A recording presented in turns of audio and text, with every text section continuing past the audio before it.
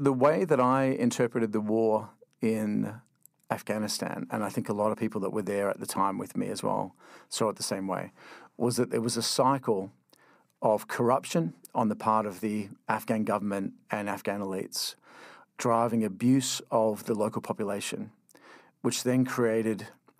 a reaction, a counteraction against that abuse, and gave space to an insurgency. And the existence of the insurgency brought hundreds of millions of dollars of cash and lots of foreign support to Afghanistan, which then drove the corruption and made the cycle go round again.